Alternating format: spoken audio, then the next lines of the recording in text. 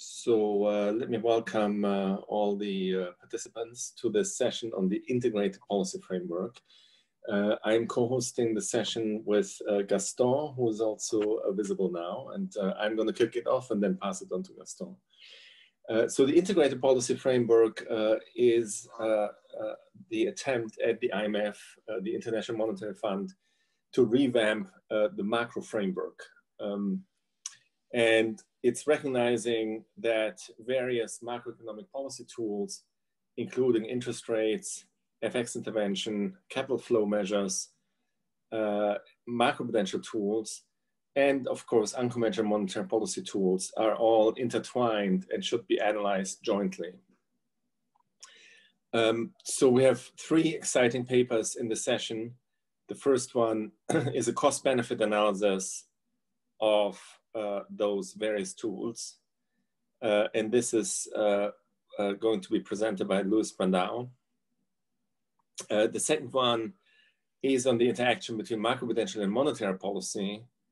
And it's going to be presented by Judit Temesvary from the board, the Federal Reserve Board. And then the third paper is by Alejandro Van der Ghote on unintended effects of macroprudential policy on real interest rates.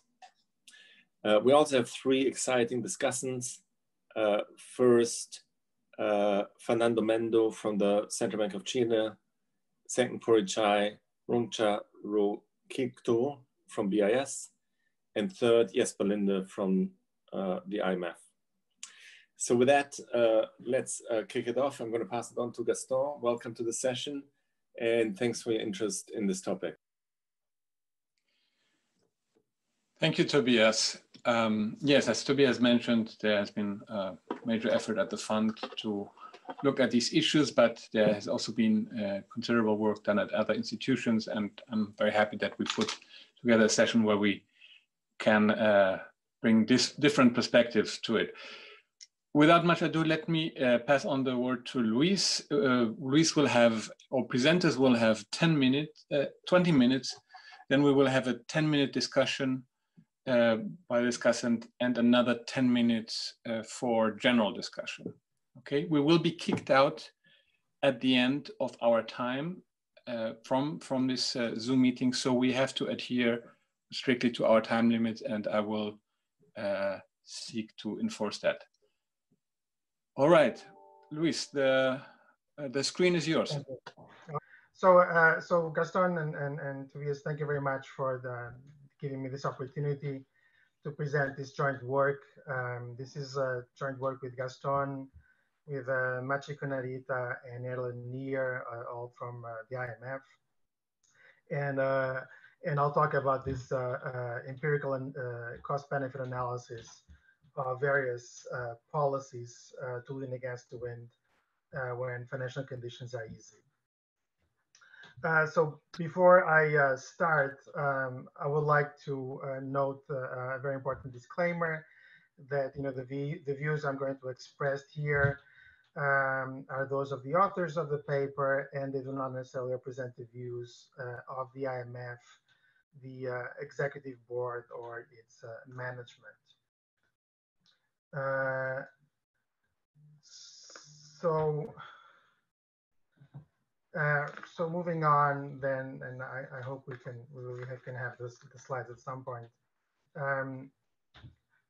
So how is this? How will I organize the presentation for the next? I'm going to try to share my screen. Okay, Luis.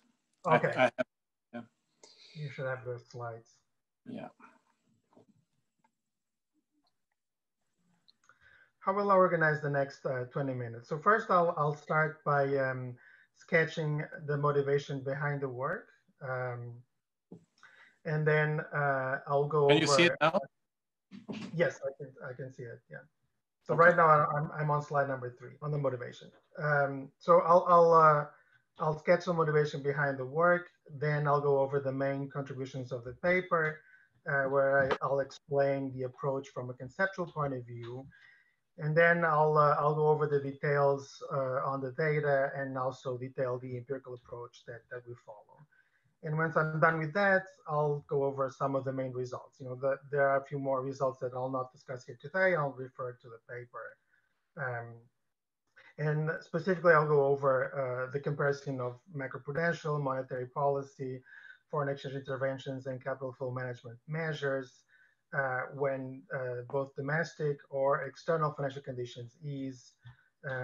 And before concluding, I'll try to convince you that the results that we get are robust to alternative assumptions. So moving on to the motivation. The main question that or the only question that we want to tackle here is to see how countries can react to changes in domestic and external financial conditions.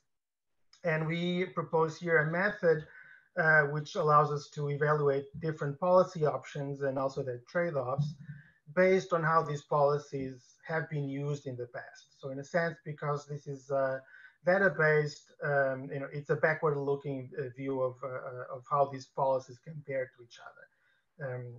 Obviously, for a more complete assessment of how policies should be used, you need a model and have proper counterfactuals. So we start as our starting point is this established empirical regularity that looser financial conditions today, they can have a beneficial impact in the short term, but they will lead to a buildup in growth vulnerabilities over time, right? And a question that is hotly debated in this context is whether monetary policy should lean against the wind because it gets into all the cracks, as highlighted by Jeremy Stein, or whether macroprudential policy should be used instead. And part of the literature that has looked at the issue has approached it by looking at the relationship between monetary policy, the probability of crisis, and the costs of crisis. Highlight here work done at the IMF, but also work by Lars Svensson and others. And most of the calculations done in this literature do not favor leaning against the wind in monetary policy.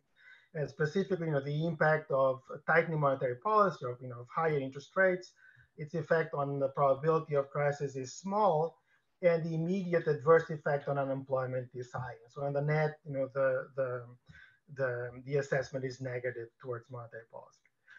However, this literature faces some limitations. One is, of course, the dual definition of crisis, that it's either a crisis or no crisis. It faces also some difficulties in estimating the relationship between interest rate and crisis. It typically tends to find weak relationships. And of course, it's bound to the assumptions on the cost of crisis. Here we are going to proceed in a different way. And we go beyond looking at crisis, and we're going to consider the entire probability distributions of growth and inflation outcomes. And based on what happens to these probability distributions, we compare a range of policies. So the next slide, so slide 6. So how should countries lean against the wind, right? So the starting point of our analysis is the 2019 AER paper by Adrian, Phurichai, and Giannoni. And that paper shows that loose financial conditions today imply an intertemporal trade-off between higher economic activity in the near term and increased downside risks to growth in the medium term, say in 2 to 3 years time. That particular paper develops this concept of growth at risk, which captures the downside risks to economic growth and uses quantile regressions. And we build on their insight and also on their approach to examine different policies, again, as I said, in a backward-looking way. And as I said before, we look at the entire probability distribution of future GDP growth and inflation, and not just at the tails. And we introduce a concept of a loss function derived from these distributions. Actually, we do more than one, to compare policies when domestic or external conditions change. So going beyond the growth at risk approach, so next slide, I will discuss now the growth at risk approach in more detail, and I'll use it as a starting point for our analysis. So in the chart you see on the slide 9, this slide shows a stylized example of how the growth at risk approach is used to assess the costs and benefits of policy. So the blue line shows the response of the cumulative bottom 20th percentile of growth to a 1 standard deviation loosening of financial conditions, right? So, and this on the x-axis you have various quarters ahead, and what basically this is showing is how that tail, the left tail of the distribution of GDP growth is changing in the near term versus the medium term. So what you see when financial conditions loosen is that the growth at risk in the near term improves, but in time it deteriorates, right? So you increase growth at risk. So the tail of the distribution becomes more negative. So that's what the blue line is showing. What the red line is showing is what would be the change in this tail of the distribution of growth over time when you use a policy at the same time. So suppose you have easier financial conditions. If you tighten either macro-prudential policy or monetary policy, if these policies were to lean against the wind, then the growth at risk shifts up in the medium term. And that's what the red line is showing. So you don't see that such a steep intertemporal trade-off as you would see without the policy tightening.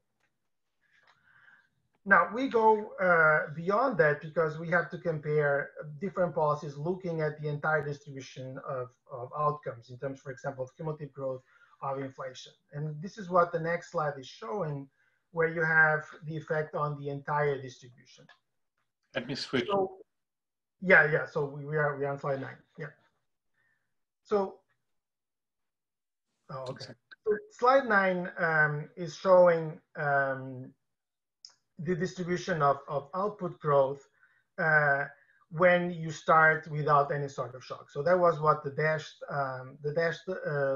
black line is showing. This is just a standard probability density of output growth, 2 years ahead. And what would happen when, suppose you have looser financial conditions abroad? Let's say that the U.S. corporate BBB yield spread decreases. You take that as a loosening of financial conditions, and what you would expect initially, right, is that the distribution would shift right. So that's an improved short-term trade-off. But over the horizon of 2 years ahead, you would see the distribution becoming flatter, right? So the tails would thicken, and that's what the growth at risk hypothesis is telling. You're going to have a more negative left tail of the distribution, so it becomes there's more dispersion in outcomes. Now, what policy would do would be to shift the distribution by tightening the left tail. So you end up with a distribution which was noted in blue, where the left tail is thinner than before. Right? So that would be what would happen. And of course, we have to find a summary statistic for what happens to the distributions of output, and so that we can compare different policies. So how this blue line behaves with different policies. Okay.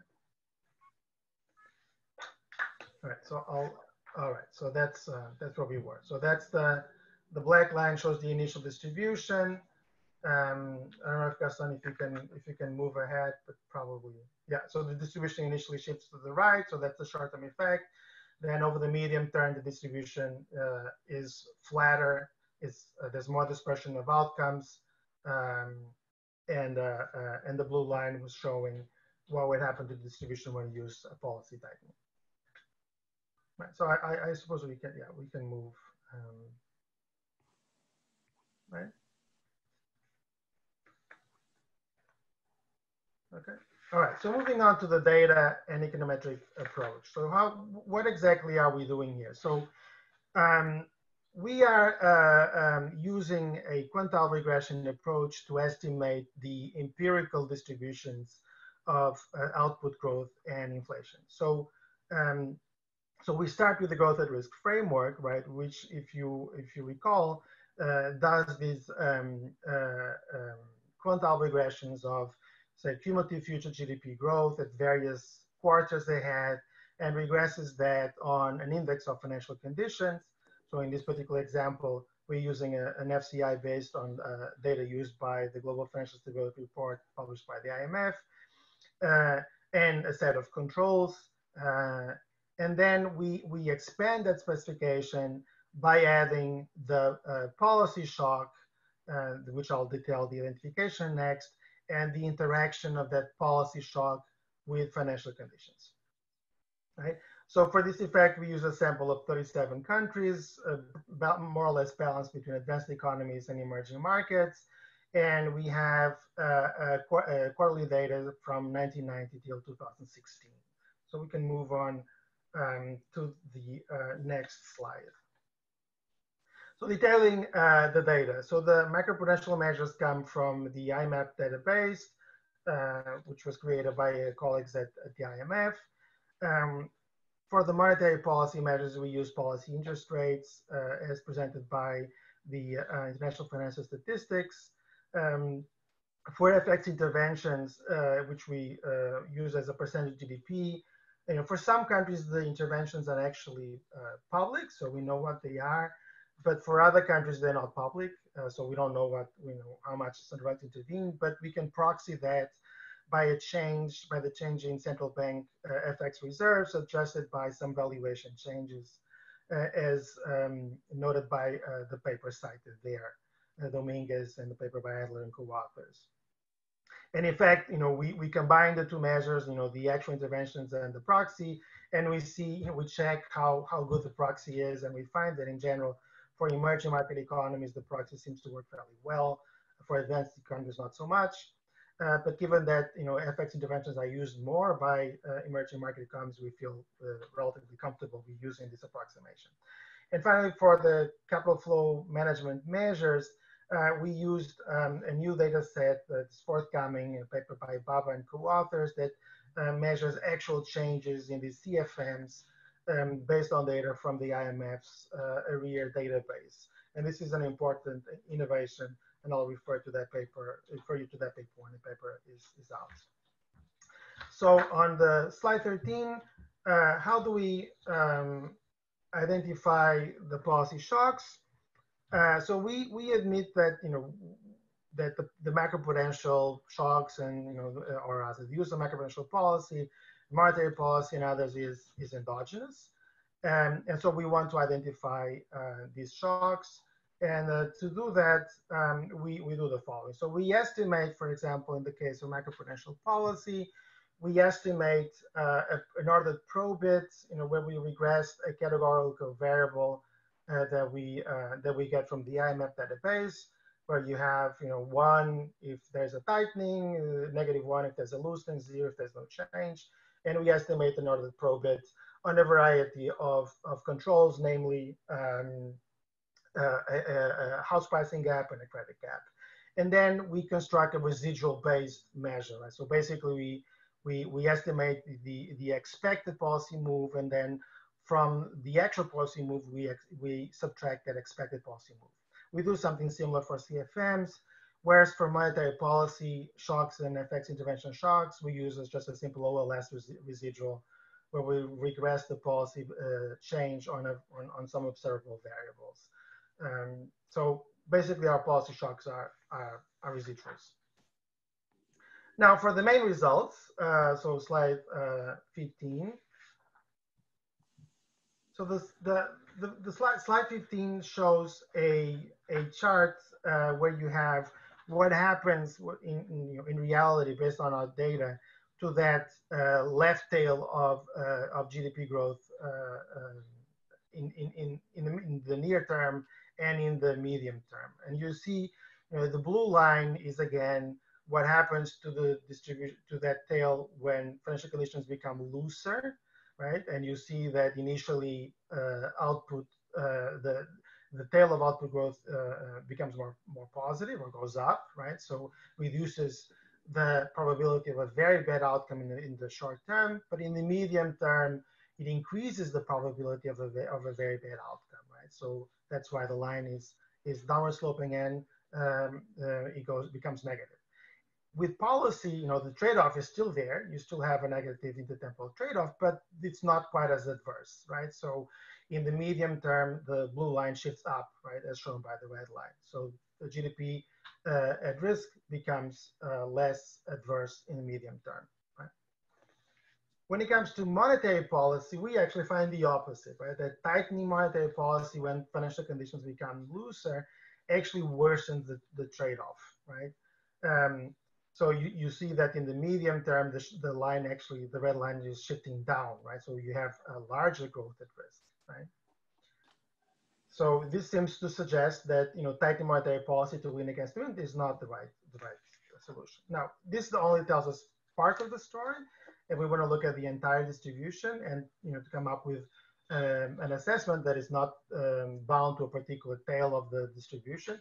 So how do we do that? So we're going to use a quadratic loss function. So that's the first expression you have there, where the loss function is a squared output cap, for example, or square deviation from trend output growth, plus a squared inflation.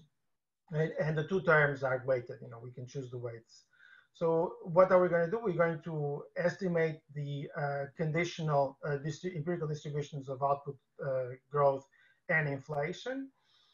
We use that, you know, all the quantile regressions, you know, from the 5th percentile to 95th percentile.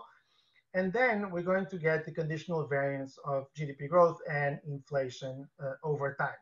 So if you just put an expectation sign to that loss function, LT, you see that at any given time period, the expected loss is basically a weighted sum of the variance of output growth and the variance of inflation. Right? So we calculate then a loss function where we weigh these appropriately discounted losses over time. So that's L naught.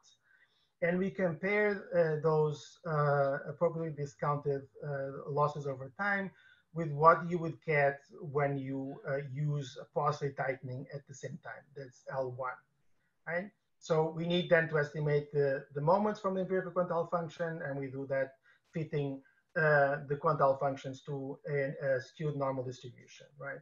So what happens then when we compare the loss function when you have looser financial conditions and you do not tighten policy, and looser financial conditions when you tighten policy? So the table is showing you the change in the loss function of the situation with policy versus no policy, right? And you see that the first row tells you what is the measured effect of using a blend of all macroprudential measures available. And you see, for instance, in the central column where we equally weight output growth and inflation, that it reduces the losses by about 8.5%, right? And this is statistically significant. The reduction is larger and more significant when you use borrower-based policies like LTVs or the STIs compared to financial institution-based macro-prudential measures like liquidity requirements or capital requirements. And then interestingly, from monetary policy, we confirm our initial insight that using monetary policy to win against the wind, as was used in the past, seem to have actually increased losses, right? So the losses go up by 11.5%. Right, so moving on to the next slide. So the comparison so far only uses domestic shocks. Now we want to, if we want to compare what happens with CFMs or FX interventions, we need to look at external shocks. So we expand the quantile regression to include global financial conditions as a covariate and also interacted with a policy shock. That's what you see in that specification. And then we do simply the same calculation. The table shows you the final results. So what happens then when external financial conditions loosen? And again, using macro-prudential policy improves the losses. They go down by 10%, and it's significant. Most of that reduction is derived from borrower-based measures. Monetary policy now has a smaller adverse effect. It still increases the losses, but not by as much. And FX interventions and capital flow management have small reductions in losses, but probably not significant. Right? So we find that they don't really seem to matter much. Now, finally, some results on robustness. We conduct a series of robustness checks. I'll detail just a few of them. Refer you to the paper for the rest.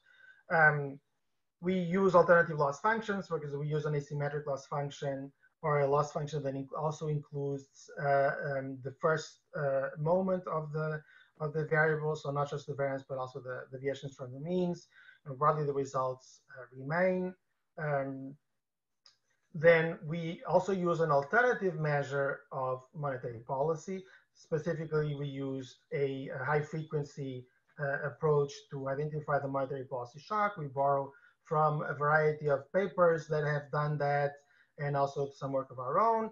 And what you find in the bottom row of that table is that this new measurement of monetary policy now tells us that basically monetary policy doesn't help, right? So there's a small reduction in losses, but it's really not significant. So the main point that macroprudential policy dominates is still there. And we also test for differences between advanced economies and emerging markets, and we conclude that they are not so different. Overall, the same ranking of policy remains. Macroprudential policy is better. So to conclude, we find that macroprudential policies lessen the trade-off between looser financial conditions today and future downside risks to growth. Of these, the borrower-based policies seem to work better overall. Leaning against the wind with monetary policy doesn't work as well, or in fact may lead to increased net losses.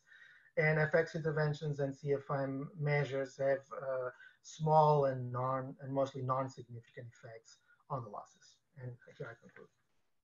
Thank you very much, Luis. We are already running a little over time, so let me directly switch to our discussant, Fernando Mendo from the Central Bank of Chile.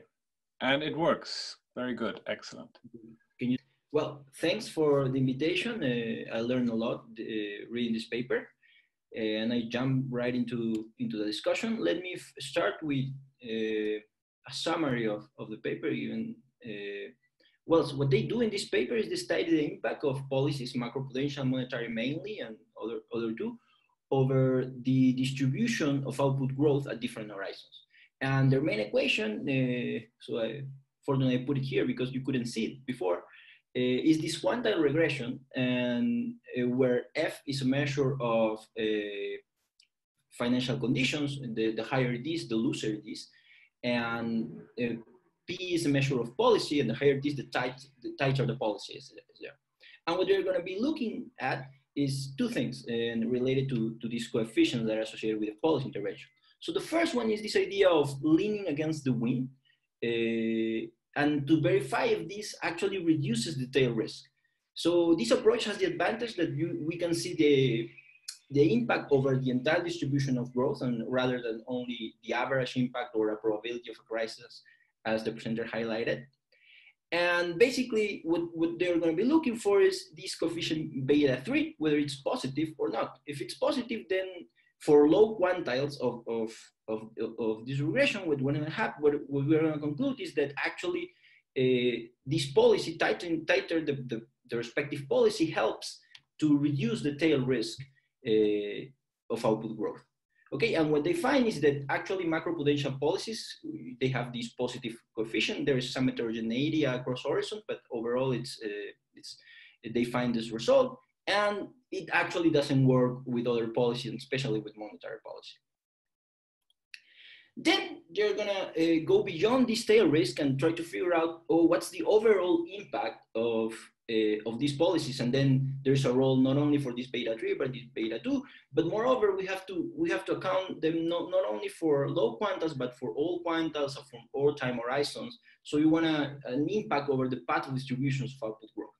And the way they use this summary stability, which is the discounted volatility of output growth. And they do this comparison between, so I set I take some set of conditions, this X bar, F bar, which are their controls, and this financial conditions indicator, and compare policy equal 0 with policy equal 1, which is a tightening of monetary a tightening of the policy that we are analyzing.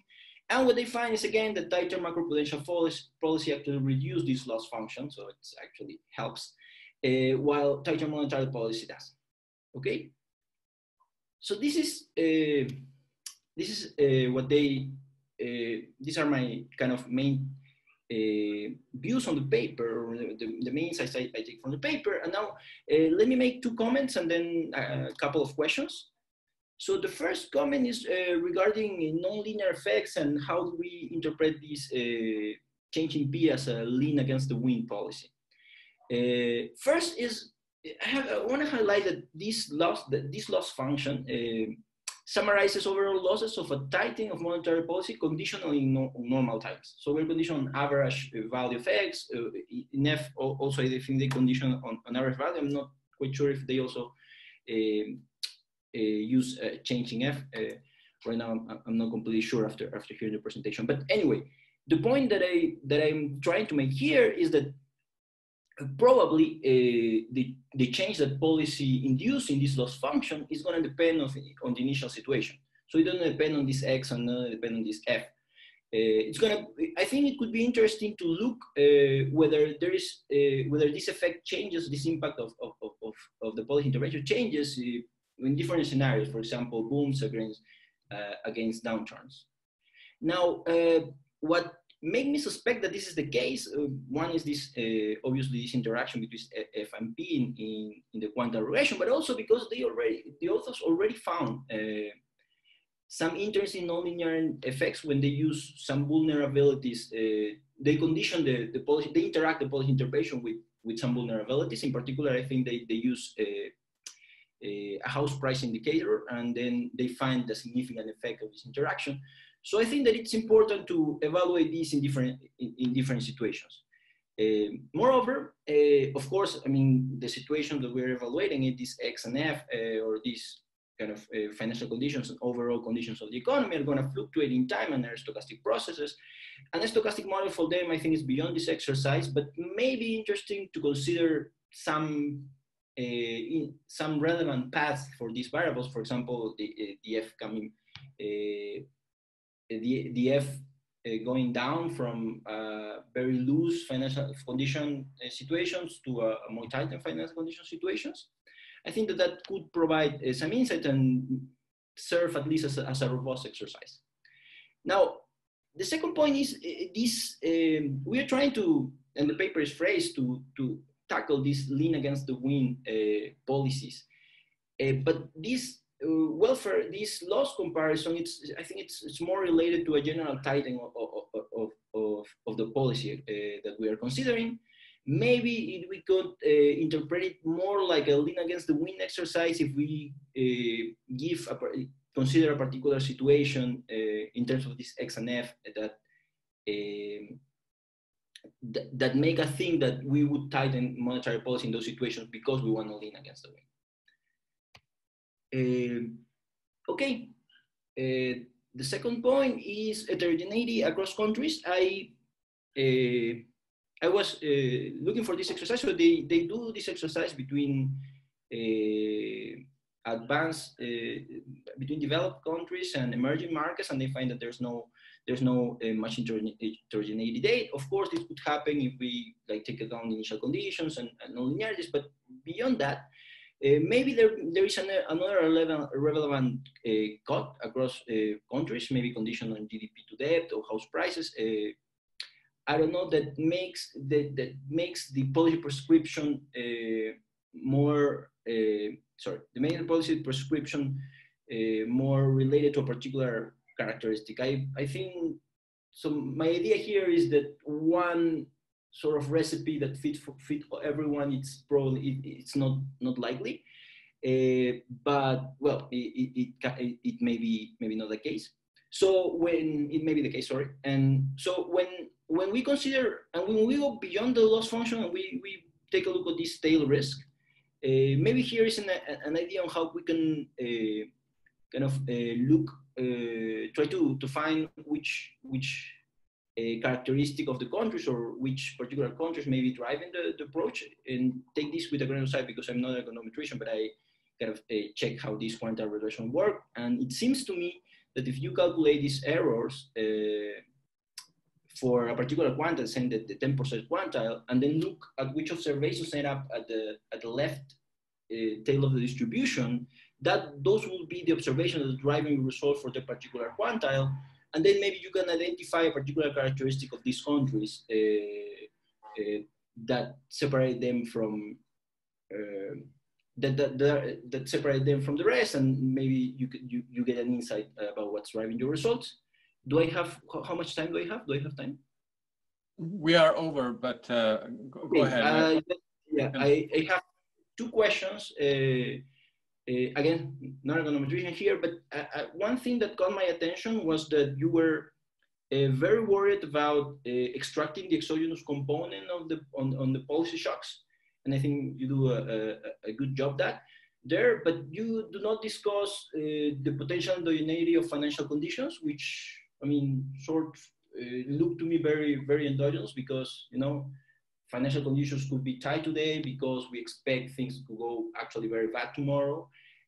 So I don't know, maybe you can comment and illuminate me a little bit about that, because I was a bit confused.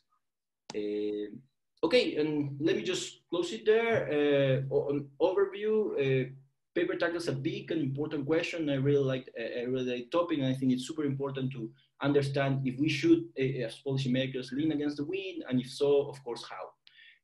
I think that this quantile approach is powerful, that allows us to get sharper insights about the effects of about the effects beyond the average effect. And particularly, I think we as policymakers, we are kind of worried about this left tail of the distribution. And well, and the takeaway that I take from this paper is the analysis suggests that we should lean against the wind and use macroprudential policy to do so, and not monetary policy. Thank you.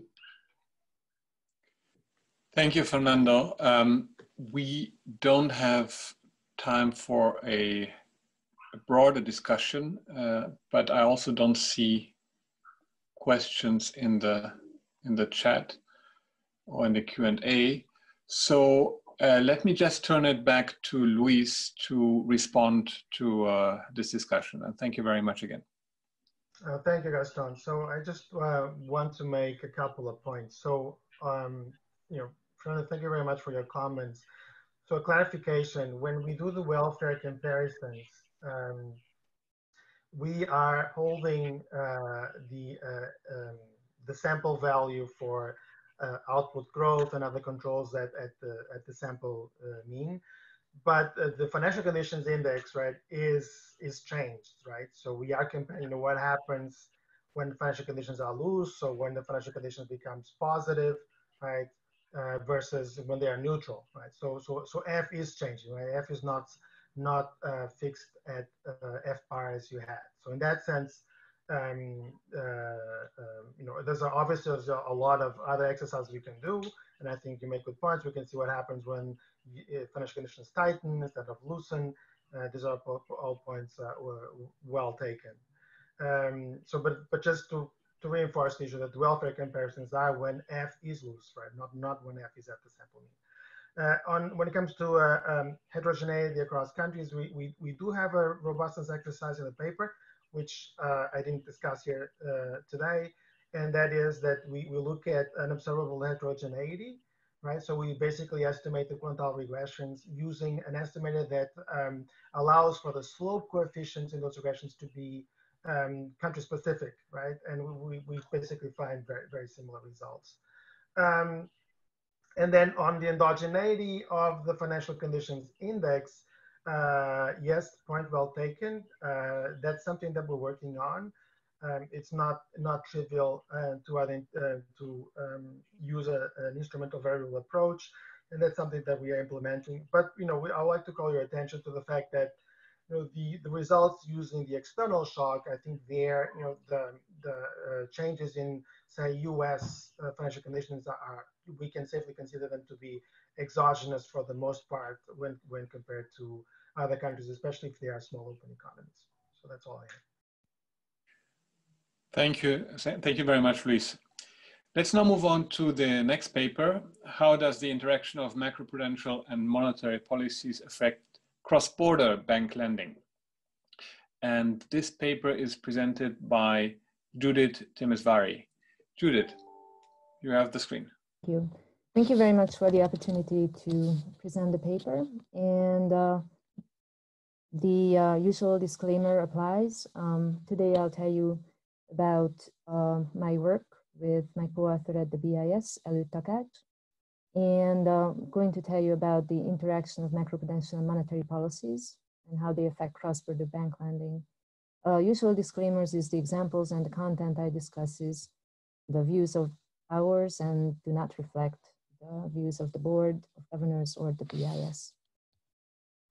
So in terms of motivation, we have seen very active use of policies over the past years and also in the current crisis, especially over the past 10 years, which affect cross-border bank lending. There has been extensive work recently looking at the effect of macroprudential policies on cross-border bank lending, and also increasingly also discussing monetary policy effects on cross-border bank lending, in particular in the context of the bank lending channel of monetary policy. However, there's been quite little evidence on how macroprudential and monetary policies interact, and there is a good reason for that because they're very difficult to simultaneously study in a domestic setting because monetary and macroprudential policies tend to respond to the same macroeconomic conditions, address similar macroeconomic conditions such as credit growth, and also often accommodate each other to address economic conditions, making them endogenous and intertwined in the domestic context. So what we do in this paper is we design a unique identification strategy allowed by a set of really great data, which I'll tell you about. And our main question is we focus on monetary policy transmission into cross-border bank lending. And we'd like to understand how macroprudential policies either amplify or mitigate monetary policy transmission into bank lending. So let me tell you a little bit about our methodology that allows us to better separate domestic macroprudential policies from currency-specific monetary policies. So here, what we do is we focus on cross-border bank lending in reserve currencies, that is the US dollar, the euro, and the Japanese yen. And we look at how macroprudential policies enacted in the country from which lending originates interacts with the monetary policy associated with the currency of lending. So for instance, to give you an example of what we'd be looking at is if there is, say, a tightening by the Federal Reserve, then how would the effect of that monetary policy tightening on USD denominated cross-border bank lending change depending on whether UK macroprudential policies either ease or tighten. So for instance, you look at bilateral lending from the UK to Malaysia, there's a tightening by the Fed. Will UK macroprudential policies make that monetary policy effect stronger or weaker? That's fundamentally what we're looking at. And we can do that because we have access to a rarely accessed and unique set of data from the BIS. It's called the Stage 1 Enhancements to the BIS International Banking Statistics, which has currency-specific information on bilateral lending flows, of which we focus on the top 3 shares of reserve currencies, which are US dollars, euros, and yen. And then we also apply our estimations to 2 macroprudential policy databases. One is the Ceruti et al. 2017, henceforth CCFS database, and the IMF IMAP macroprudential databases to compare and contrast how our results change depending on the macroprudential policy database that we use. And then in terms of monetary policy, we'll rely on Krippner short-term shadow interest rates, given that our period of 2012 to 2016 primarily focuses on a period of unconventional monetary policies subject mostly to the zero lower bound. In terms of results, what we find is that there are significant interaction effects. Macroprudential policy easing amplifies the effect of monetary policy. So to use our earlier example, if there is an easing in macroprudential policies in the UK, that will increase the effect of US monetary policy on UK banks lending in US dollars to borrowers in a third country, for instance, in Malaysia. And we also find some evidence that macroprudential tightening will actually mitigate or reduce monetary policy effects. So this is important from not only the perspectives of policymakers in countries from which lending originates and countries to which lending goes, because to be better able to gauge interaction effects on credit outflows and inflows respectively, but also from the perspective of the issuers of reserve currencies so that they can better assess potential spillback effects into their countries. Now, let me tell you a little bit about what our hypothesis is as to what these interaction effects will look like. So what we do in this paper is we build on our earlier work. One is the internationalization, so to say, of the bank lending channel, which we call, in a paper we recently published in the JIE, the currency dimension of the bank lending channel. And what you see here in this chart is the working of this currency dimension of the bank lending channel. So when there is a tightening in monetary policy, if you look at the bottom of the chart, there is going to be an increase in bank funding costs due to tighter monetary policy across the board. Now, bank funding markets will increase the cost of providing funding in that particular currency, say in the US dollar, to banking systems across the globe. And then because of the higher funding costs, there's going to be kind of a higher cost of borrowing for banks to lend, so that banks will then cut their lending, cross-border lending in the given currency around the globe. Now, what we do is we take this currency dimension and we combine it with another paper that we have written, a result of which is that macro-prudential policies act to stabilize cross-border bank lending. So the mechanism I just described to you, if you look in the middle of the chart, will depend on the resilience of the banking system. So again, say there's a tightening in monetary policy by the Fed, dollar funding costs go up, dollar lending flows decline. However, this is not going to be the same across the board. Banking systems that are more resilient will see a smaller increase in their funding costs, so they'll cut lending less than other banking systems that are less resilient. And that's because bank funding markets will expect a higher external finance premium from less resilient banking systems.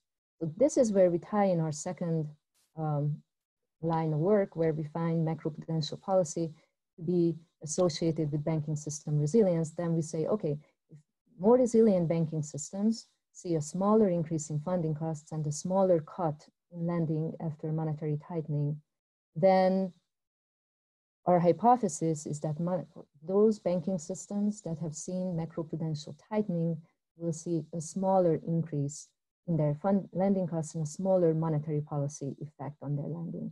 So again, what I want you to carry away from this slide is our hypothesis being that macroprudential tightening increases banking system resilience, and as a result will reduce monetary policy effects on cross-border lending. Okay, so in order to carry out this analysis, we need three building blocks in the data. I'll tell you about them briefly. First, the BIS Stage 1 Enhanced International Banking Statistics allow us to carry out our unique identification strategy because these data have three dimensions, as you see in the bottom lower left chart. We are able to see in this data not only where lending comes from, the nationality of lending bank, also where lending targets, which is residence of borrower, but also importantly, the currency composition of the lending. And these three dimensions make this particular data set appropriate for us to be able to carry out this specific identification strategy. In this data, a minor limitation is that the data set is only available in 2012 Q2 forward. And, but we do have about $30 trillion in coverage in the major currencies we focus on, from 27 source lending systems to about 50 borrowers countries. And as you see in the lower right chart, majority of lending across borders takes place in US dollars, 40 to 50%, depending on the exact quarter you look at. Euro share is about 30 to 40%, and the distant third is Japanese yen at constant at about 5%. For the second building block of our data is macroprudential regulations. As I mentioned in the beginning, we look at two separate country-level macroprudential databases, the Charuti et al. And the IMF IMAP. Now, for the first one, we are using we have available the Charuti et al. Database through 2014 Q4, IMF IMAP, a longer time horizon through 2016 Q4. As you can see here in the chart in panel A and panel B, in each of these databases, we focus on mostly sector-specific capital buffers, concentration limits, and reserve requirements. And we select the particular macroprudential tools across the two databases to be able to match them up reasonably well in terms of coverage. Now, we are not interested in looking at the effect of individual macroprudential tools in this paper. We're focusing on a broader interpretation of macroprudential stringency. So what we do is, as we heard in the earlier paper, these macroprudential tools are coded in the databases to be 1 if there is a tightening and -1 if there is an easing in the given tool. What we do is we sum across the tools to achieve aggregate indices, and then we normalize them so that if more than one tool tightens, our measure takes on a value of 1. And if more than one tool eases, we have a value of -1. And as you see, of course, this normalization reduces the variation in the macroprudential measures, but you still end up with, as you see in the chart, with a fair amount of variation across the different databases. And importantly, we exclude capital requirements from our analysis because we want to focus primarily on macroprudential data, macroprudential tools, and without the potentially confounding effects of microprudential regulations. And lastly, as I mentioned, data on monetary policy is essential to be able to capture the stance of monetary policy, even in the face of the zero lower bound, given that our sample covers 2012 through 2016. So what we do is we look at shadow interest rates, which are designed such that, as you can see here in the left and right, shadow interest rates designed so that policy rates and shadow rates are about the same when the policy rates are positive. And whenever policy rates hit the zero lower bound, shadow interest rates are able to dip into negative territory to capture extraordinary liquidity provision that policy rates can no longer reflect. Our panel regression setup looks as follows. On the left-hand side, we're going to look at bilateral cross-border lending flows quarter to quarter from source banking system I to borrower's country J in currency C at time T. And importantly, on the right-hand side, our main interest, of course, is the interaction of changes in macroprudential policy in the source lending system and the monetary policy associated with the currency of lending, US dollar by the Fed, Euro policy by the ECB, and then Yen policy by the Bank of Japan. And then we look at the cumulative 4-quarter aggregate effect on lending flows. We include extensive sets of controls, including increasingly strict combinations of banking system, currency, time, and borrower's country fixed effects. Now, if you recall what the hypothesis I described was, in terms of what that hypothesis looks like in this equation, if indeed macroprudential easing amplifies monetary policy effects, then we will have a cumulative sum of these lambdas to be positive and significant. So now I'm going to start talking about our results.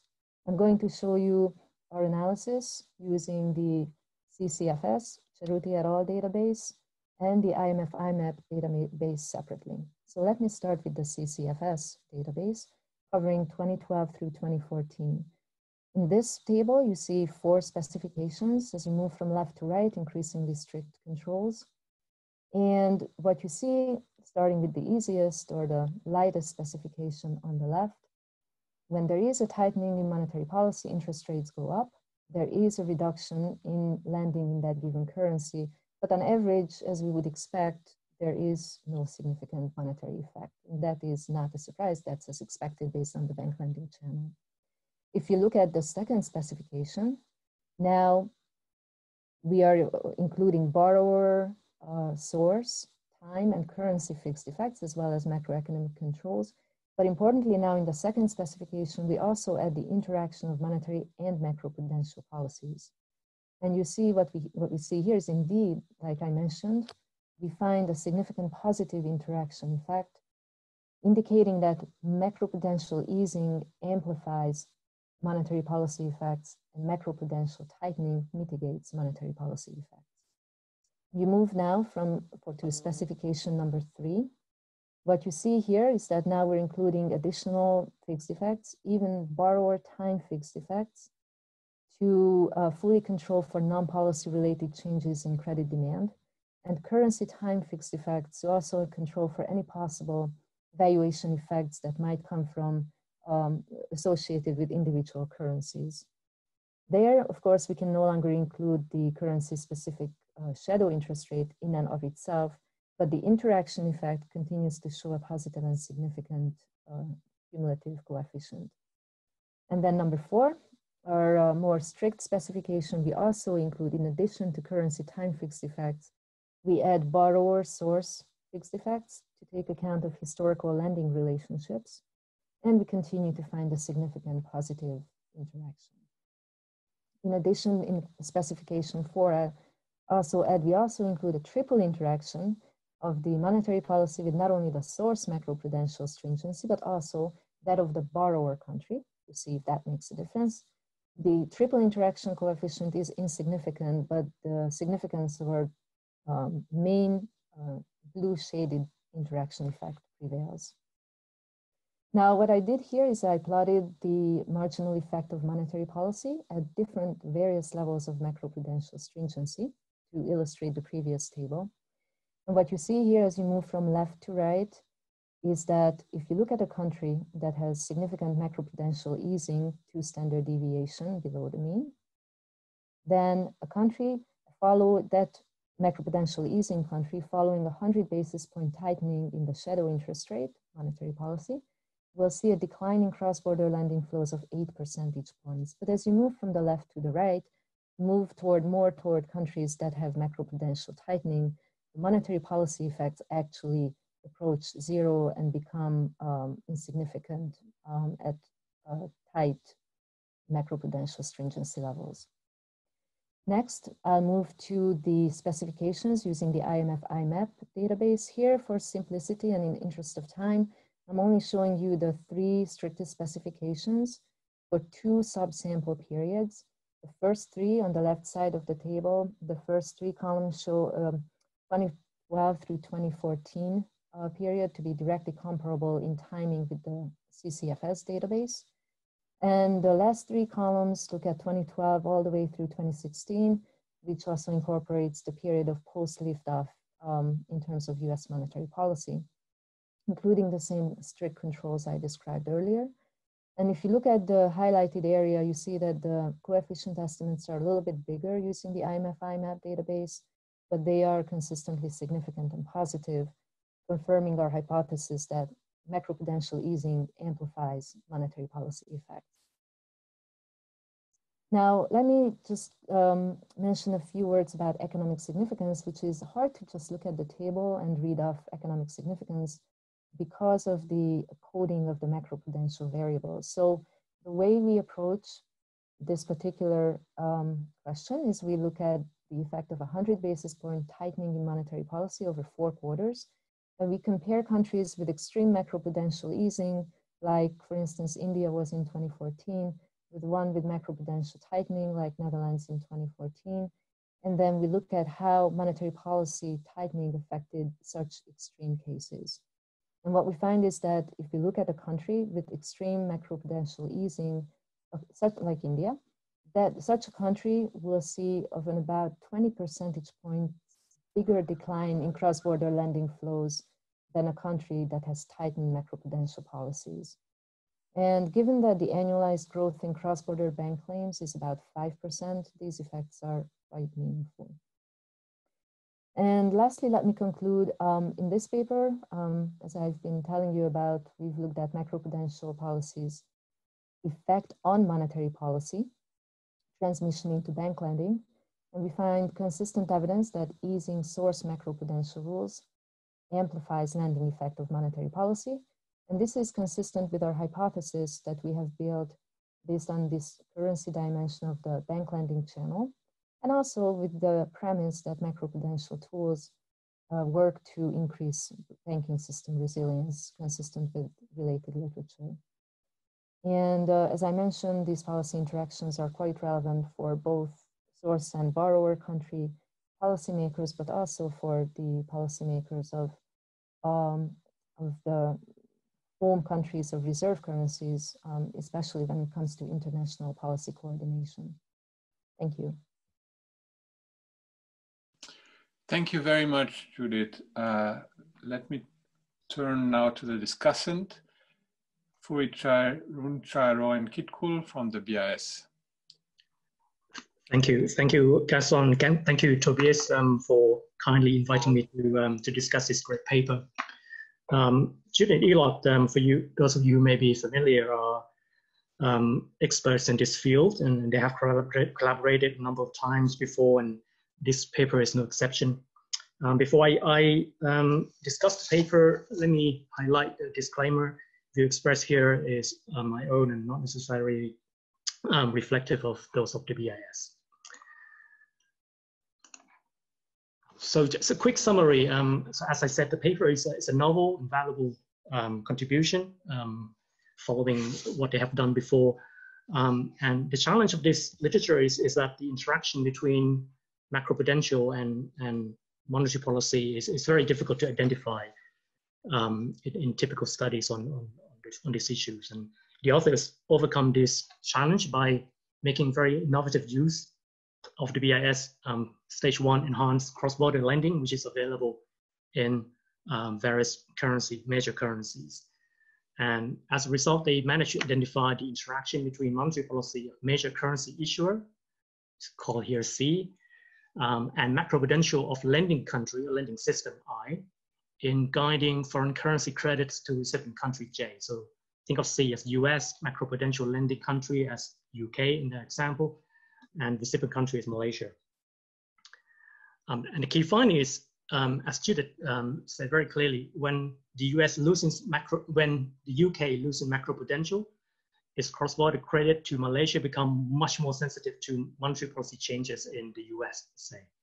And the logic is based on external funding cost channel. So easing macroprudential weakens banks in the lending system, and these make them more potent transmitters of external funding costs coming from the US. Now I have just a few observations. I think of them as sort of my personal notes while reading the paper. So first, let me talk about the first aspect of research design, which I think could be made clearer. And that is the role of macroprudential policy jurisdiction. So look at the graph, if you like, think about the UK lending country headquarters, and this is sort of residential basis, this is the UK territory. And HSBC has subsidiaries in Malaysia, and this is sort of the blue square here. And they also have branches in Malaysia. Now, the decision-making unit for HSBC is definitely all these square items here. But as far as macroprudential reach is concerned, I would argue that only the headquarters and maybe branches, the blue squares here that are basically under the jurisdictions of the UK macroprudential, and the branches are probably, subsidiaries are probably under the influence of Malaysian macroprudential policy instead. So that raised the issue of whether we should be looking at just the headquarters office here, which would need sort of the intersection between nationality and residential basis. Or more complicated approach would be to look at the detailed pairs of macroprudential coverage and the banks, whether they belong to branches or subsidiaries. So this pertains to the definition of macroprudential and the banking system pair, which I think could be made clearer. The second issue is related to the tools and mechanisms of how macroprudential policies affect cross-border lending. The paper sort of subscribed to the external funding cost channels, but I would argue that there are probably many others that you can imagine. Some of them have the same predictive signs, some of them may have different predictions. And let me offer just a few examples. So tools like LTV and your debt to income ratios, these constrain domestic credit supply. And you could argue that these potentially release capital for cross-border activity. So if you tighten domestic macroprudential tools, then HSBC is able to extend more cross-border activity because that's not under the jurisdiction of the loan of the domestic macroprudential. So this would create sort of positive relationship between macroprudential, domestic macroprudential policy and cross-border activity, which is roughly the same as what the external funding cost channel would suggest. Now, there are other channels that would actually predict the reverse correlation. And for instance, you can think about domestic macroprudential as increasing the resilience of the borrowers domestically. And at the margin, there was increased willingness of the banking system to lend domestically rather than cross-border. That would in turn pull the capital away from cross-border activity.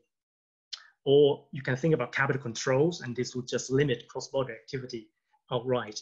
And this would all these would count as macroprudential tightening, but they all, of course, work very differently. So I think the lesson here perhaps is that we would have more precision to understand, to drill down on the types of macroprudential that we're looking at, and what channels do they work through. The third issue is about research design is endogeneity with respect to financial stability. And so countries, they do not tighten macroprudential for exogenous reasons, of course. They tighten them in response to higher perception of financial stability risk. And so, when you see tighter macroprudential policy, that could be a signal of weaker banking system. So that would go against the external funding cost channel. And so I think the easiest answer to this would be to control for financial stability risk. Now, the paper already has a number of fixed effects, but I would argue that given the relatively short time samples, in some cases ranging from, say, 2012 to 2014, so 2 years, and then they also add a number of lags. And during this time, 2012 to 2016, you see explosion of macroprudential being used in a number of countries. So I have some doubt whether the time fixed effects and the country fixed effects are enough to control for these variations, such that it would soak up all these financial stability risk variations. So something to think about. Let me now turn to the key empirical results and how we should interpret them. So this is the interpretation taken from the paper. Just to reiterate here, so macroprudential easing exacerbated negative effects of monetary policy tightening in the source country. And I'm just simplifying the main results from table 2. This is equation 2. And because the coefficients reported are average over 4 quarters, I'm simplifying here. So assume that the change in monetary policy and macroprudential are all constant over the 4 quarters. So 9.8 is the positive coefficient on the interaction terms. And this is the key result, that this thing is positive. Now, my impression is 9.8 is large in the sense that if you reorganize this equation and put it in these terms, then the effect of monetary policy in the source country is given by this sum. So if you think about macroprudential being tightened once, so delta macpru here is 1, that is enough to turn the negative effects of monetary policy changes on cross-border claims from negative to positive.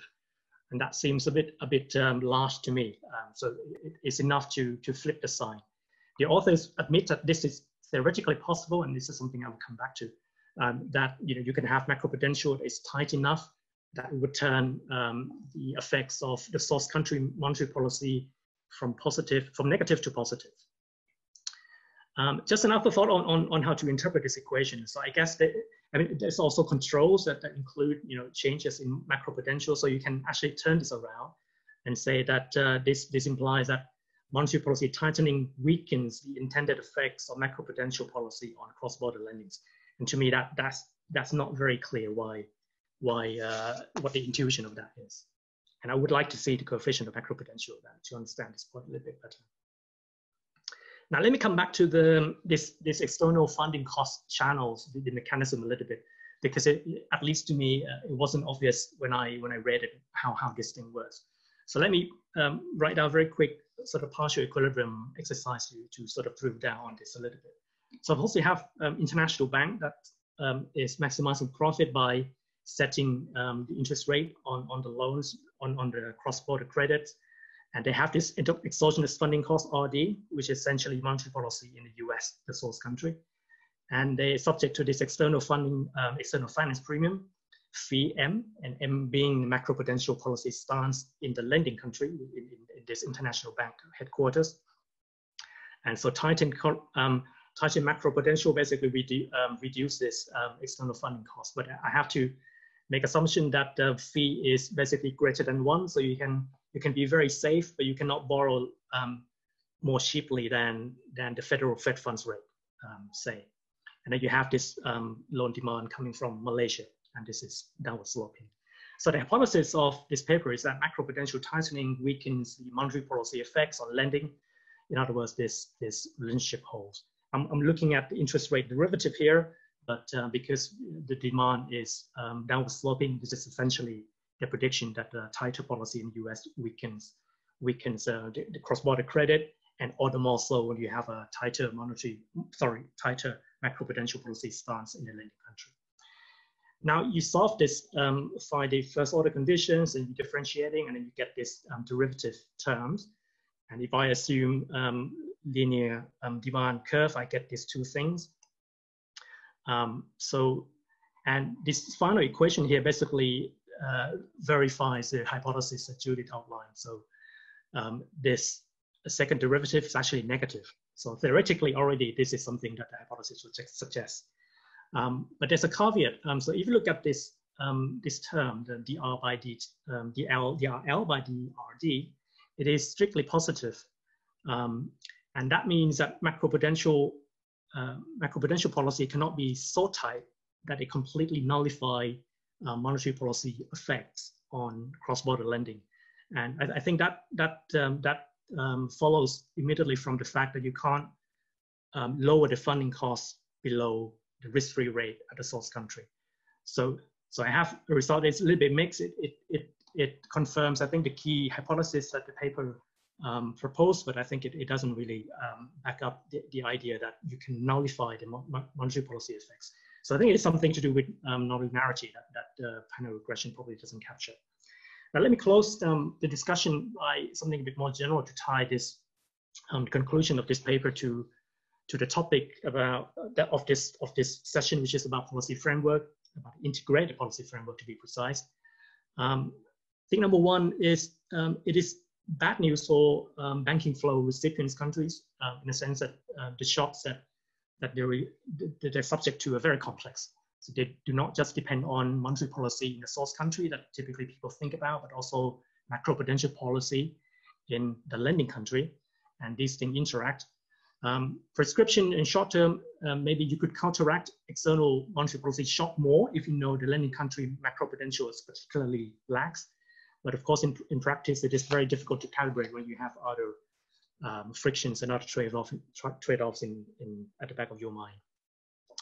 Now, you would notice that this paper doesn't really talk about macroprudential and monetary policy interaction in a single country. They come from different sorts of countries. So the solution of these has to be at a global level. And these are hampered, obviously, by multi-layered externalities. We talk a lot about coordination across countries on a single policy tool, monetary policy being one. But with this paper, now we have to talk about coordination across tools and across countries. And this seems highly ambitious.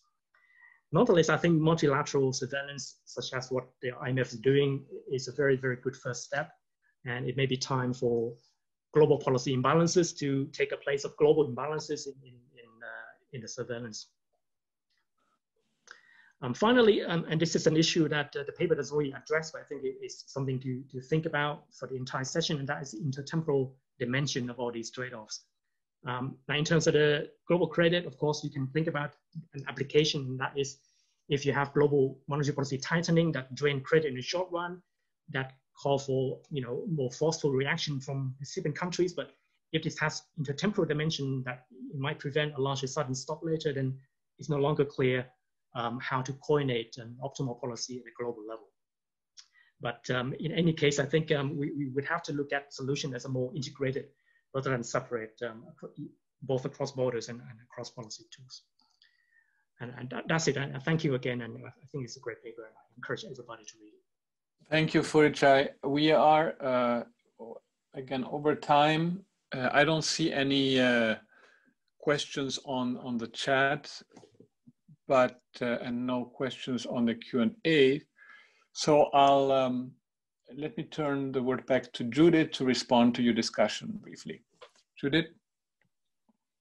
Thank you very much, Phurichai, for the great discussion. Excellent points and very much appreciated. And especially, I'm very impressed how you tied in the discussion with the theme of the section. So excellent, excellent job. Let me touch on some of the points that you mentioned. The role of subsidiaries in host countries, or host countries, rather borrowers' countries, and possibly being regulated by borrowers' countries, Macro-Pru.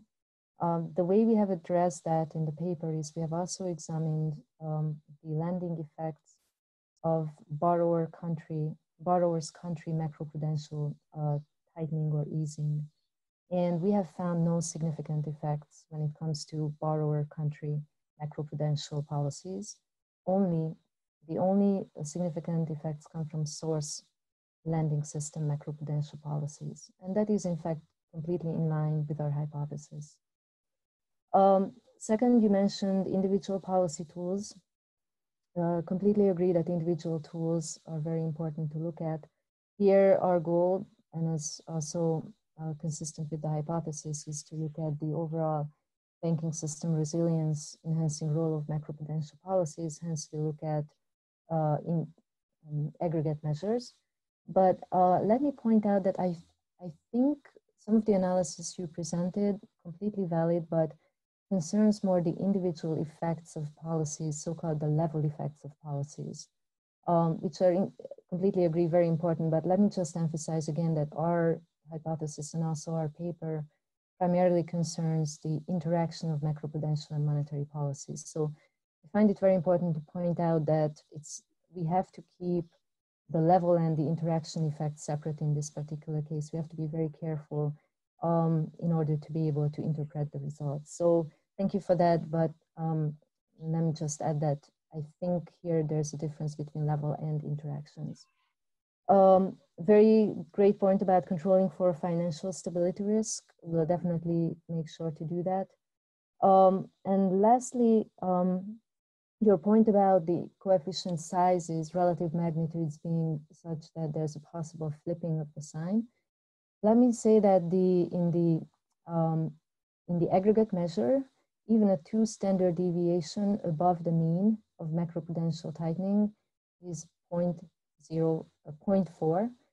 So if you do the calculations, even like my chart showed, even at a substantial tightening, 2 standard deviations above the mean, you still get a monetary policy effect that approaches 0 from below. And I would also like to point out that the fact that macroprudential tightening not only mitigates, but nullifies monetary policy effects at extreme values, that's actually also consistent with the bank lending channel interpretation, that you can really see only monetary policy effects in cases where there is a considerable increase in financing costs following monetary policy tightening. That is only in the case of less resilient banking systems. You do not expect to, and you do not actually find those effects to be present in the case of more resilient or macroprudential tightening countries. So thank you very much again for the great discussion.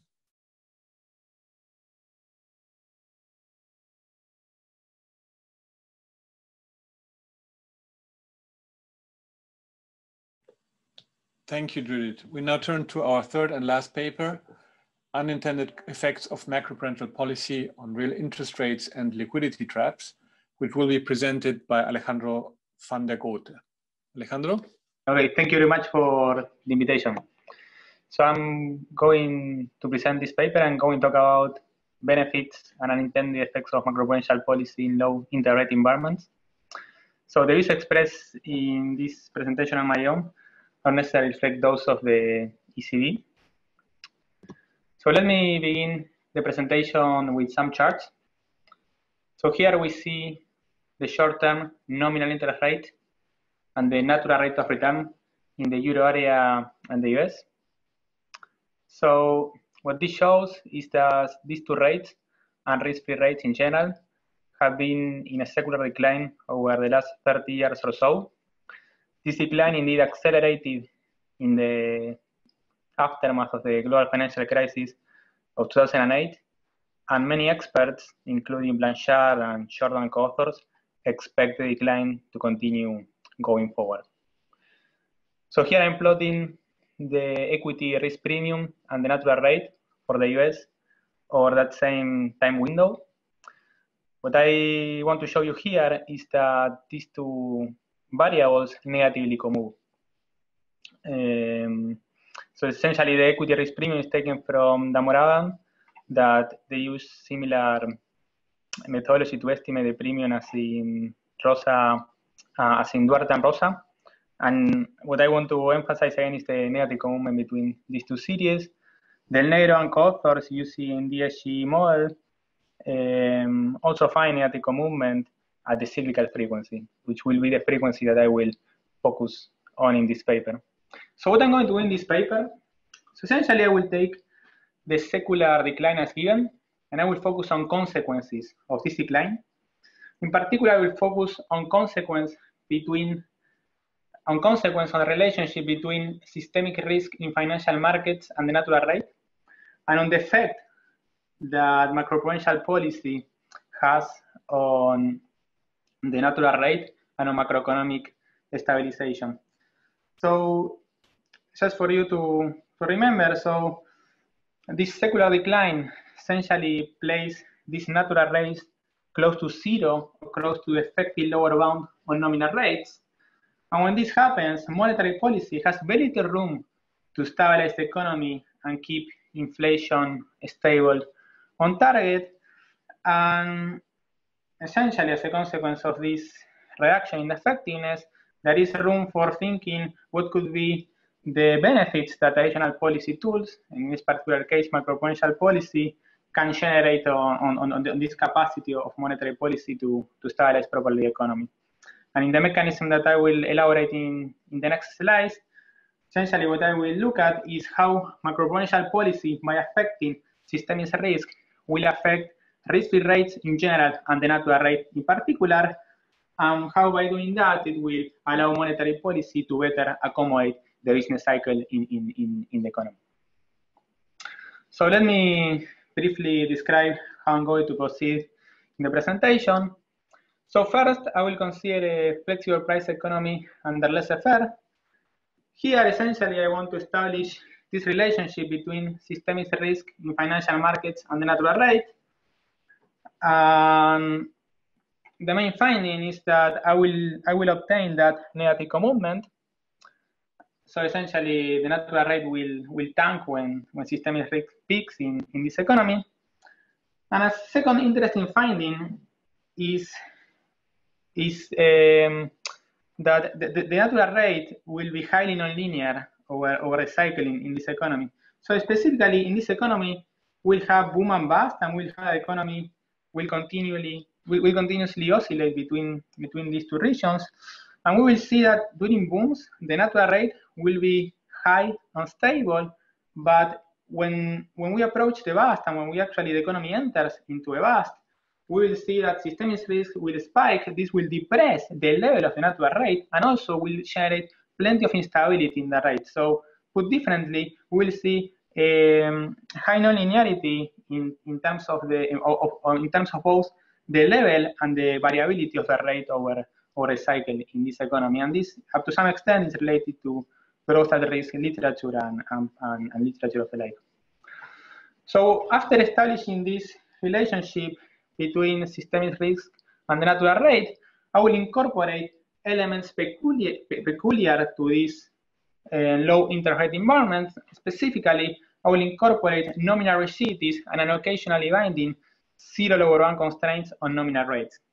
And when I incorporate these features into the model, I find that the relationship between systemic risk and the natural rate becomes stronger.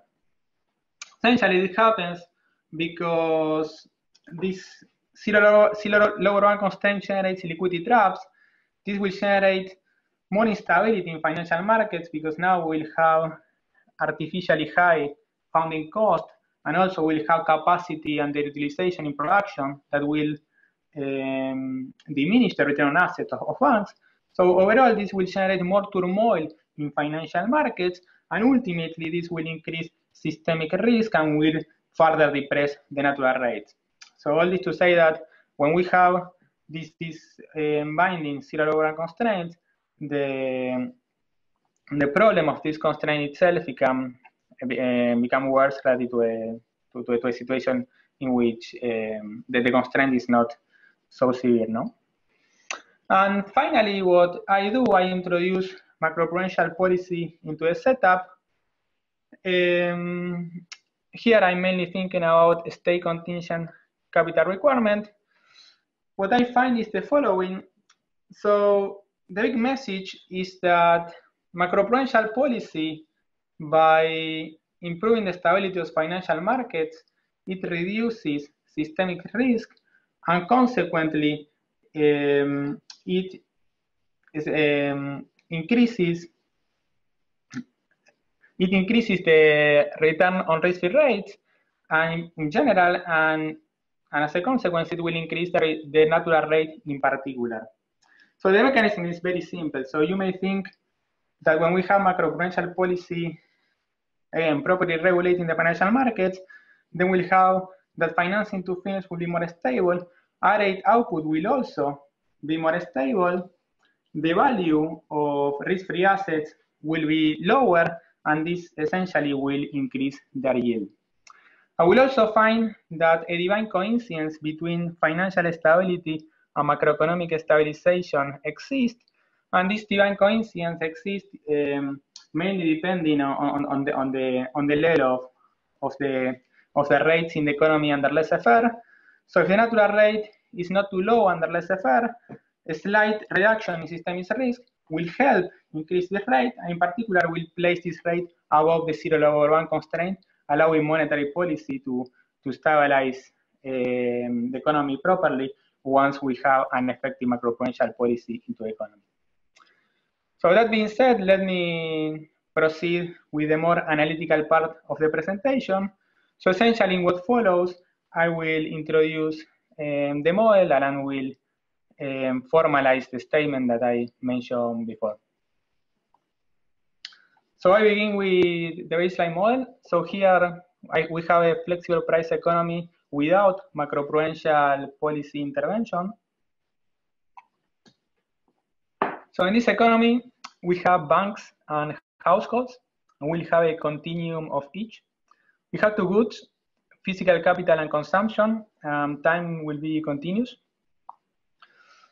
So we have this physical capital that will evolve according to this law of motion. So this theta is the shock in the economy, and the mu and the sigma are some constants. This capital yields an output, and if banks hold the capital, the output is larger than if households hold the same unit of physical capital. This captures these notions of different valuation in financial markets. Essentially what happens is that if capital change hands between banks and households, this will affect asset prices because of this different valuation, and this will generate volatility in asset prices, which ultimately will generate volatility in the wealth of banks, in the net worth of banks, and in their capacity to finance firms. So key in this economy are the financial frictions. So I have these two frictions. The first one is that banks can only issue non-contingent debt. So this actually links leverage and risk taking and will contribute to generating endogenous risk into this economy, in this economy. The other friction is a leverage constraint. So this leverage constraint essentially will force banks to leverage when negative shock hits, and also this will be another source of instability into the economy. So finally, we have the households that close the model. These households consume, they save in deposits, they can hold the physical capital, and they own all of the banks in the economy. So this is all the model. Let me first consider a frictionless economy so as to elaborate on the mechanisms in the model. So here we have that banks can issue any financial security and they face no constraint. As a consequence, the allocation is efficient. Essentially what happens here is that banks, they always hold all of the added capital stock, so output is efficient, and the interest rate satisfies this equation. What I want to emphasize in the equation is the relationship between risk and the interest rate. As you see here, this relationship is negative. And intuition is essentially very simple, and it's the same as in the CKPM.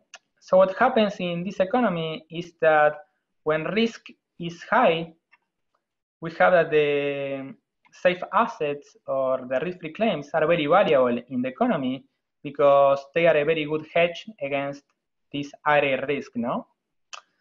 And when that happens, what we see is that the price of those claims are very high. Consequently, their yield is very low, and then we observe very low risk-free rates in the economy. In the economy with friction, this same relationship will hold, but the main difference is that risk in financial markets and risk in aggregate output will be endogenous, and in particular, will be highly nonlinear. And this nonlinearity in this risk term will generate nonlinearities in the risk-free rate, and sometimes when, in particular, when this guy peaks over a cycle, we'll see that this guy will tank. And I will show you that in the next slide. So then let me solve this economy with frictions. So the main difference with respect to the previous economy is that now the wealth share of the banks is a key aggregate state in the economy. So this wealth share will be the proxy of financial conditions in the economy, and essentially I will focus on Markov equilibrium. So I will study how the equilibrium changes when this wealth share changes. So let me show you some charts. Here what I'm plotting is the leverage multiple in equilibrium as a function of the wealth share, as a function of my state variable, and also the trended aggregate output. So I will show you the series in the next slide now. So what I want to emphasize here is that this variable is continuous, but we can think that we have two regions in this economy. So above, let's say beyond this dashed line, we will have that banks are well capitalized, financial conditions are loose, and the constraint will be a slack. So let me show you the lines. So here we'll have that the economy will be efficient, as in the frictionless economy, essentially because the banks are very well capitalized and they can hold all of the capital stock, and they can provide financing to all of the firms. So output is at potential, is at its maximum. And in the other region, in the region below this threshold, the opposite happens. So we have that the leverage constraint is binding. We have that these banks are not well capitalized to provide financing, to hold all of the capital stock and provide financing to all of the firms, and this actually will imply some output losses. And as you move into regions in which these guys are even worse capitalized, the output losses, of course, are larger, no? So now let me talk about dynamics, which dynamics are the second element that is needed to understand the relationship in this economy between systemic risk and the natural rate. So essentially dynamics depends on two components. One is this expected / deterministic component, and the other one is this stochastic component. Essentially these charts tell you that the economy reverts in expectation to a stochastic steady state. So when the banks are poorly capitalized, there are a lot of opportunities in the sector. So the sector is very profitable, and that's why these banks accumulate net worth very fast, and that's why the economy recovers. You see this, this is why this term is positive. Essentially, the opposite happens when these guys are very well capitalized. So now the sector is too tight and banks are making losses, and that's why the economy tends to go back to this intermediate point. The relationship of systemic risk as a function of these financial conditions is more interesting. So we see that this risk is highly nonlinear, specifically this inversely U-shaped in financial conditions. So it peaks around the region in which the constraint is occasionally binding. So it peaks around this threshold. And the reason is twofold. So in this region, the banks as a whole are sufficiently large to have significant effects. So in aggregate, they are important sector. However, these guys are not so large to tolerate adverse shocks without liquidating assets. So let's say that you start from this point. If you hit the economy with a negative shock, so if this theta is negative, then these guys have to leverage and they have to sell assets to the households.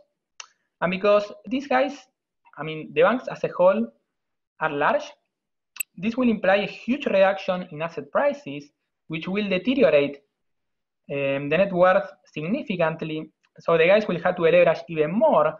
And ultimately, you will see that these small shocks generate big fluctuations in this wealth share and in the economy, as I will show you in the next slide. So that's why this risk peaks in this intermediate region. Now, essentially in this economy, you can compute with these two elements, you can compute the invariant distribution. The invariant distribution tells you the amount of time that the economy spends in each point of the state space. And as you see here, this economy spends plenty of time in this undercapitalized region, in this bust, and it also spends some time in the wombs. So overall, you see that this economy all the time is fluctuating between these bad states and these good states. Because remember, if you have these shocks hitting, then here, okay, they will amplify by more, and if the shocks are negative, they will bring you down. But at the same time, because this economy is recovered, and if you also will have these shocks hitting all the time, the economy eventually will come back, and overall, when you compute this over a long time horizon, we will see the economy transition all the time among these points, no? But okay, now let me talk about systemic risk and the natural rate, which is sort of the most interesting relationship in this economy. So when these banks are well capitalized. Sorry, let me just alert you that in principle your time is over, and just to be mindful that we also need the time for discussant, and that will be kicked off punctually at 2:50. Thank you. Okay, so I see. So essentially, okay, what I see, what I want to show here is this. Essentially, you see this in this chart.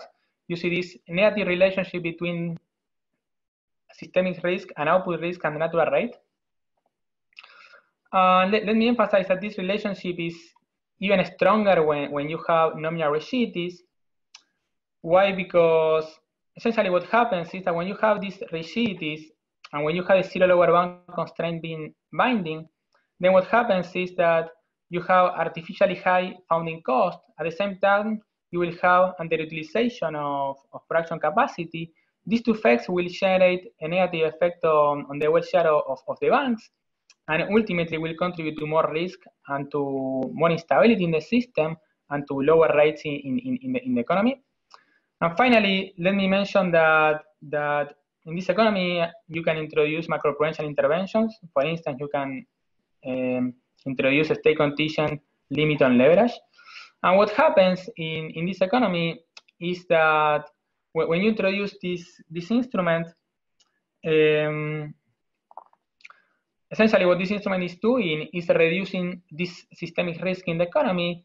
This push the natural rate upward, and in some situations can actually help you avoid the zero lower bound and the liquidity traps altogether. And this is the main takeaway from the paper. So thank you very much. And I conclude here. Thank you, Alejandro. I didn't mean to cut you off so abruptly. We have a few minutes of buffer. If you want to spend, if you want to spend some time on the conclusion, you can do that. Otherwise, we move on to the discussant. Okay. We are over time, but we have a little buffer in the discussion. So if you want to spend a few minutes, a minute or two on the conclusion, that's fine. Oh yes. So yes, definitely. Thank you, Iwai. So essentially, again, the takeaway is that there is this negative relationship between risk in financial markets and the natural right. So when we have macroprudential interventions, what these interventions are doing, it is containing the risk in those markets.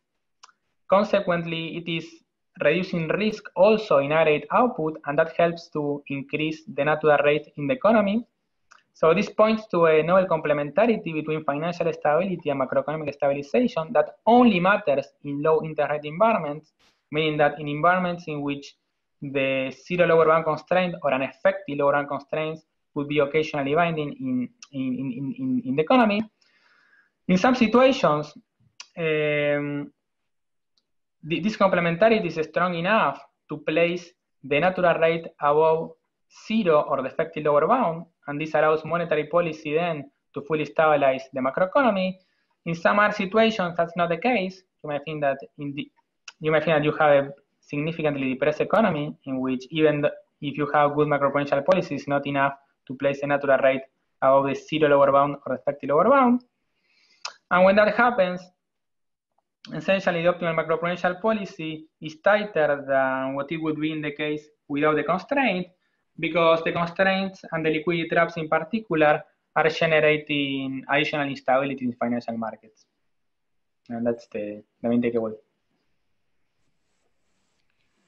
Thank you very much, Alejandro. Let me pass on the word to Jesper. Thank you so much for the opportunity to discuss this, what I thought was very, very neat paper by Alejandro. I wished I had more time to spend on it. I didn't have as much time as I wanted to spend on it, but the comments I'm going to relay is going to, I wish I could recap my continuous time algebra skills, Alejandro. I'm sort of stuck in discrete time models. I wish so. It would have been fun to delve deeper. Anyway, so I'm just going to summarize the main findings of the paper, and then I'll provide a few comments, Alejandro. So, to summarize, what Alejandro does is to study macroprudential policy. I'll call that MPP going forward, interventions in economies with secularly low rates, very clearly very relevant issue. And the nice contribution here is to show that in a stress situation, MPP loosening will raises the risk-free rate, by containing systemic risk in financial markets. And importantly, this MPP loosening also boosts the natural real rate. That's the key. So that's the risk-free, the natural rate is here, the risk-free rate that is consistent with inflation on target and the production at full capacity. And that, that channel is sort of new. Alejandro's finding here points to a new channel whereby macroprudential policy helps sustain macroeconomic stabilization in low interest rate environment, right? Because a higher natural rate, that will mitigate the intensity of liquidity traps during turbulent financial times when systemic risk peaks, and help them to keep output closer to potential. So I think it's a neat finding. And I guess, at an overall level, what Alejandro does is to emphasize the benefits with well-timed, rule-based countercyclical macroprudential policy. All right, Gaston, you can move on to the next. So I really think it's nice. So as I said, I'm going to have a sort of limited scope of remarks here. So I'm going to comment, some comments on the model, Alejandro, and the timing of your macroprudential intervention. I think that's sort of important issues. And then finally, a comment on quantification. So Gaston, yes, exactly. Thank you. So on the model, I mean, now you had a graph which I thought would have been useful in the paper, you know, where you show the natural real rate and this equity risk premium. So you seem to me that the model hardwires a negative relationship between the systemic risk and the natural real rate. You know, the systemic risk spikes when the real rate tanks, right? Because investors, they go to the safe haven and then the natural real rate goes down. So I think, you know, an important issue is to relate this to reality. And now you showed some evidence in that direction, but I think you could do, you know, further discussion of that in the paper. You're basically, you know, you don't write that much about that in the paper. And I think that that should be something that you should highlight, that mechanism. Another question I had, Alejandro, is in what sense in your model the secular low rate is special? So I was thinking here, is there, for instance, a distinction between the benefits of a well-timed macro-prudential policy when the natural rate is low, high in the steady state? So, you know, if you're considering a steady state in your model where the natural real rate is high and you're hit with a very adverse shock that brings you to the zero low bound, is that, and then, you know, so systemic risk will go up and you hit the zero low bound and MPP can help contain the adverse effects. Is that different in your model? Is the economy more vulnerable? Is there more, you know, the same shock that brings you to the zero low bound in a state where where the natural, you know, in a steady state where the natural real rate is low, will that have more adverse effects? So I'm after, you know, is there something like the economy, in your model, does the economy become more vulnerable in a low real rate environment when, say, indebtedness go up? I wonder if you know, you have this ADA which you discussed, which, you know, you have the inverse U-shaped ADA function, and you know, is that ADA function making the economy more vulnerable when the steady state real rate is low? Apart from the fact that, of course, with the lower steady state real rate, the CLB might easily, you know, become more binding. But I'm wondering beyond that, so to speak, what is special in your model with the secular low rate? And then I had like a question, you know, just a clarifying question on the real interest rate gap. Does it fall on the MPP intervention? So I'm wondering basically, if the MPP intervention makes the actual real rate go up less than the natural real rate, you know, will be pushed up. So that, you know, that would be, if that happens, that would be nice. All right, Gaston, the next slide. So, and you relate to this paper on the timing. So this is crucial, of course. You are sort of considering a very well-timed macro-prudential loosening, right, when systemic risk spikes. And that's very important, because if you say the leverage when you know, if you don't time the leveraging well, then you could have the sort of foreign burning and Korneck-Simsek effect, that average leverage depresses real rates and thus make the ELB become more binding. And I have a paper with Jack Chen and Daria Finocchiaro and Carl Valentin, who shows that, you know, if you do the leveraging when the zero low bound is binding, the leverage cost can be substantial, especially in a high debt economy.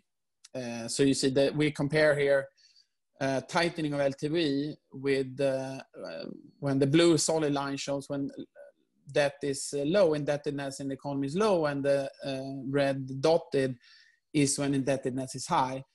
And, you know, so we consider 2-year liquidity traps. You see in the left bottom panel that monetary policy cannot be cut. The policy rates cannot be cut for the first 2 years.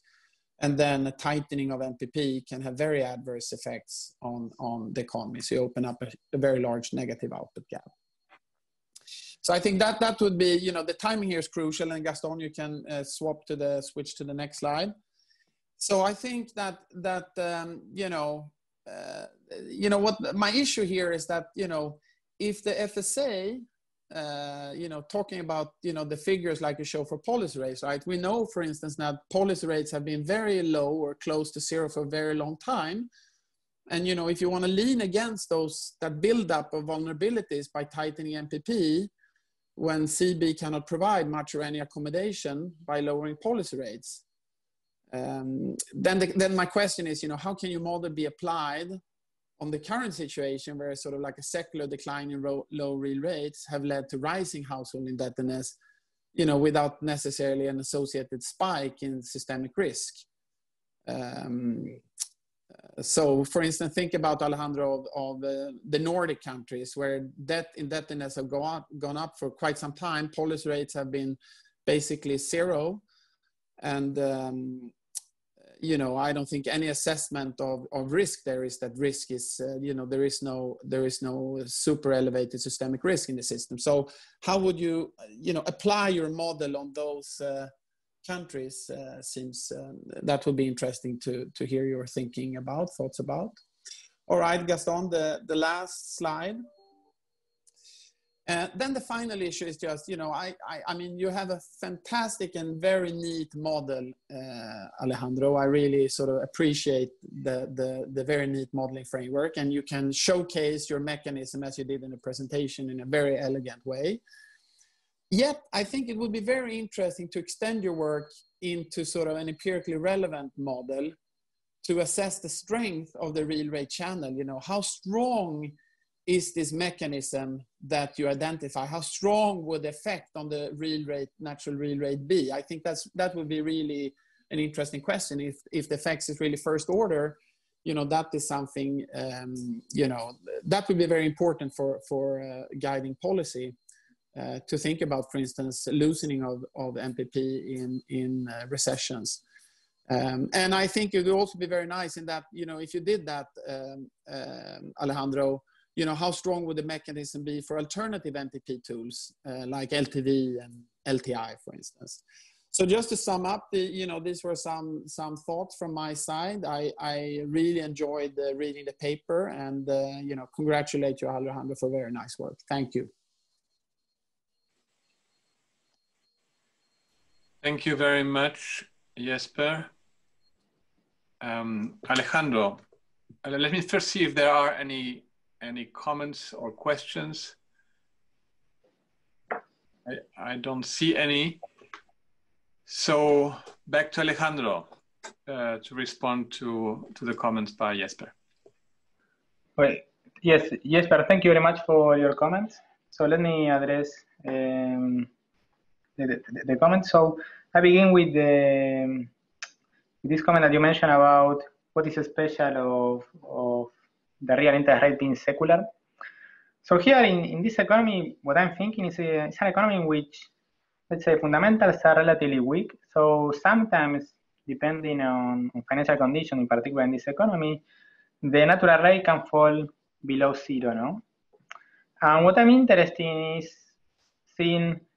is in using these macroprudential interventions, I mean, conditional on this financial cycle, on these states of the economy, to try to contain this, specifically risk taking in this market, so as to reduce both the likelihood and intensity of that event happening, no? Of these natural rates falling below zero, or the effective lower bound of natural rate, of nominal rates. So that's sort of the notion of secularity that I have, that again, that if there is some problem in financial markets, automatically the natural rate goes below zero. And concerning macroprudential policy, it is true that the timing is very important in this economy, but still what I want to emphasize is that assume that you have a macroprudential policy that up to some extent helps you to stabilize the financial market. So you may think of a semi-functional macroprudential policy that is partially doing its job. So because this macroprudential policy presumably will contain this systemic risk, automatically it will reduce the value of the safe assets in the economy, and consequently will increase the yield on these assets, and in particular will increase the natural rate. So all is to say that even if you have a macroprudential policy that doesn't work very well, the mechanism that I propose in the paper should be there. And now picking your comments concerning how relevant is this in reality, and yes, let's say, how relevant is this mechanism quantitatively. I think that this at least is outside the scope of the model and of the paper that I presented today. But in principle, yes, it's very interesting exercise that I should conduct to make the paper more convincing, no? So, I mean, just, let's say, thinking aloud, I think that this mechanism is important in an economy in which, for whatever reason, financial markets, and specifically risk-taking, is driving force of fluctuations at area level, no? Because essentially that's kind of the force that is generating the fluctuations in the economy and the reduction in the natural rate. But yes, it's something to continue thinking. All right, thank you very much, Alejandro. We are ending just on time. Thank you very much to all participants, all presenters, all discussants, and all those who attended. I think we had a very interesting session, and thank you all. Take care. Great, thanks, Gaston. Bye.